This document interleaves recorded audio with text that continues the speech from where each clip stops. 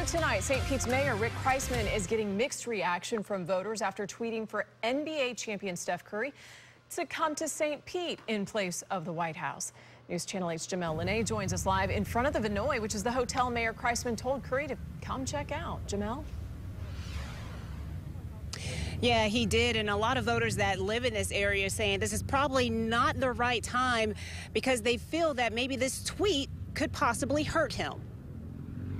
Mayor Rick Kriseman is catching flack for this tweet.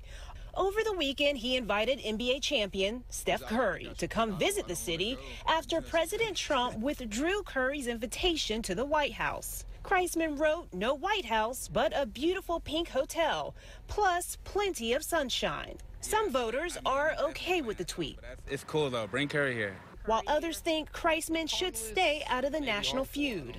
I think the two shouldn't be overlapped. I think you play sports, and you do politics, Curry is one of dozens of athletes who've expressed their distaste for the president. Political analyst Barry Edwards says Kriseman's tweet could hurt him in November, who is running for re-election against former Mayor Rick Baker, a Trump supporter.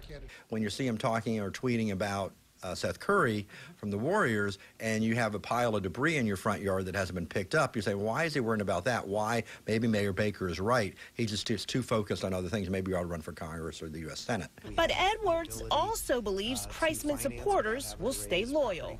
First of all, this is a tweet. This is exactly what Donald Trump does, okay? And people that don't like Donald Trump don't like him or like him because they don't like the alternative. So somebody who's supporting Rick Kriseman have excused the sewage, have excused some of the other problems we've had in the city with the pier or the Rays because they just don't like the alternative.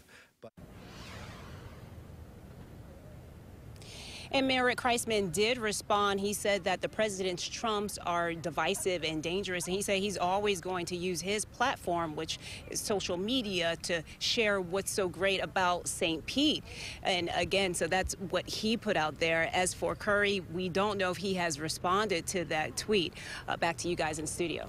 Jamel Lene live for us in downtown St. Pete. Thank you, Jamel. People are